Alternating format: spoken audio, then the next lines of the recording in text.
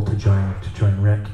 But there was a girl there that I really kind of fell in love with, and when I found out that I would be taking off on this tour, I told her about it, and you can't expect somebody to wait for you for 2.5 years. And so she was smart. She just cut it like that, and I was like, nope. And so I was playing a song by Lee Ritenour with Eric Tagg singing. I forget the name of it, but it was kind of a poppy song, but it was really heartfelt. The singer was really great, so I don't remember the name, but it brings up a good point. The value of music. Every time there's an important part where your heart matters, music's involved. And I still agree that to myself, I see people line up in Vancouver at Starbucks to pay $5 for a crappy cup of coffee. And so hopefully someday they'll realize that music is that important too. Because if you did take it away, it'd be, after a week, people start going, something's wrong, but I'm not sure what, right? So, even at your wedding, you have music.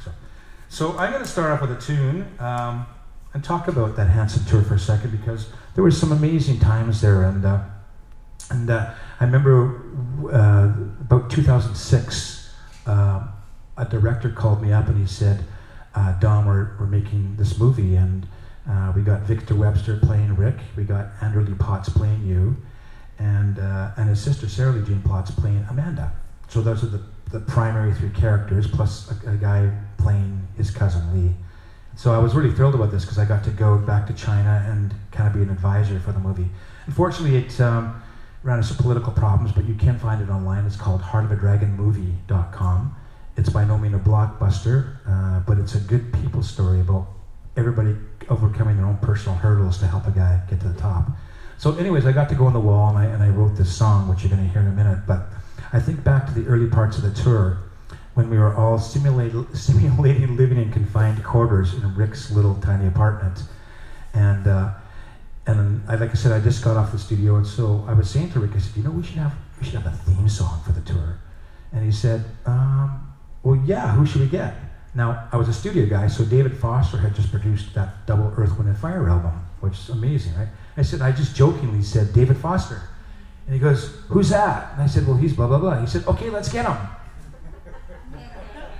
And should I call Madonna too, Rick, at the same time? But to know Rick's to love Rick, because he just doesn't know the walls are there, right? And so after one thing led to the next, he got me to do something which is really uncomfortable. I went to talk to this person. I just happened to know David Foster. So here we are. We're rolling into Santa Monica. We're coming down a hill. And this car pulls by us. One of these big sort of open, Cadillacs, not Cadillac, but just big giant cars where the top rolls down. And lots of people liked it, but I think they're really, well, scary, big looking, ugly cars. So, and he's looking at us a little bit longer than normal. And so Rick's looking at me, and I'm looking at the guy, and I'm looking back at Rick, goes, who's that pervert, man? I go, I don't know. And so the guy finally takes off, goes around the corner, and as we now come down around the corner, there's the guy parked, and he's waving at us. And Rick's looking at me, and I go, I don't know. And as we get closer, I go, that's David Foster. He goes, who's that? I said, remember the blah, blah, blah, blah? He goes, oh, yeah, cool. Okay, let's go talk to him. So we had a quick chat with him, and he said, you guys come on down to the studio. I'll show you, because we're working on the St. Elmo's Fire soundtrack.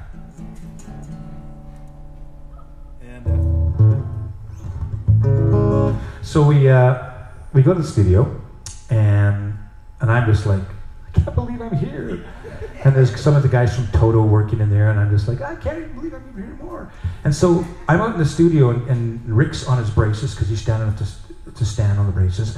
And he goes, and Foster comes into the studio and says, Don, come back out to the control room, because I've got a phone call coming in for Rick. And we're going to put it over the speakers. So sure enough, the phone call comes in, and Foster answers. He goes, Rick Hanson? He goes, yeah, he's right here. Rick goes, what? Passes him the phone. Now, if you were from planet Earth at that time, and you heard this voice talking at him, you go, that's... But Rick is the athlete who's living in athlete world, goes, who is this guy? So he's looking at all of us, and finally goes, who is this? And the guy goes, it's Lionel Richie, baby. And so we're like,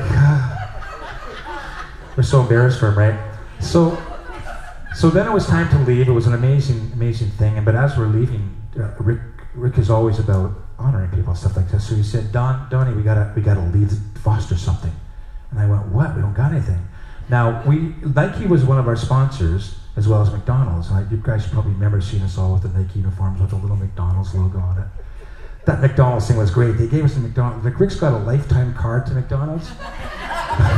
But mine lasted to the end of the tour, which really sucked. It was nice to kind of walk in with your little personal passport with your name on it, because they thought you were really special at McDonald's to have one of these cards. So anyways, Rick said, well, let's leave a uniform. I'm going, yeah. And I said, but we don't have a spare one. He said, well, we'll take one of ours. And he's looking at mine. Once you get knowing Rick, you kind of know how he has his tactics. And then I'm like, I'm not willing at this point. And so we play the dreaded rock, paper, scissors. Historically, I had never won one rock, paper, scissors with him. Today was my day. I won round one. And Rick goes, come on, best of three, eh? I win the best of three. He goes, come on, best of five, eh? And I go, should I just give you my... No, let's do the best of five. So I win the best of five, so Rick has to forfeit his tracksuit. So we go out to the parking lot where we have the suburban vehicle that we kind of came in. So this is how it looks from there. So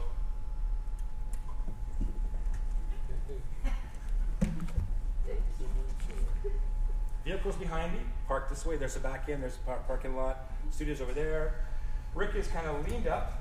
Well, I'll do it this kind of this way. So he's leaned up against the vehicle like this, and he's on his braces, and he's taking off his jacket. And I'm down in front of him on my knees, pulling his pants down.